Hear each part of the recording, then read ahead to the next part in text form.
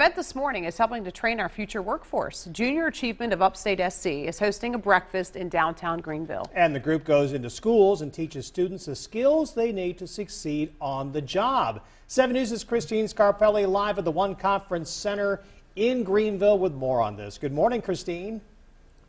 Good morning, guys. Definitely a program where Junior Achievement of Upstate South Carolina is training students for jobs. They're hearing from employers right here in the Upstate what they need to know on the job. They're not seeing the most promising things coming out of some students, some schools. That is why they're taking volunteers, going into schools and teaching them especially those soft skills. Let's talk to Heidi now. Go ahead and tell us kind of the real deal, what you're seeing at some of these schools and maybe the progress that you guys feel like you're making. We are making tremendous progress.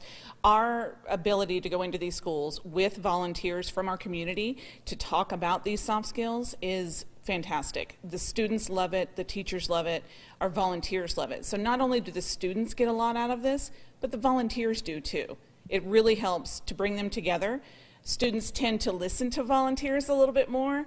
It's mom or dad or a teacher they hear every day? Exactly, exactly. So it really brings some value to them. It brings value to JA, and it also brings value to the school district. Are we talking real skills here, like that they can actually take to the job site? Absolutely. These are skills where they can communicate with people, eye contact, not texting the whole time like you see just this.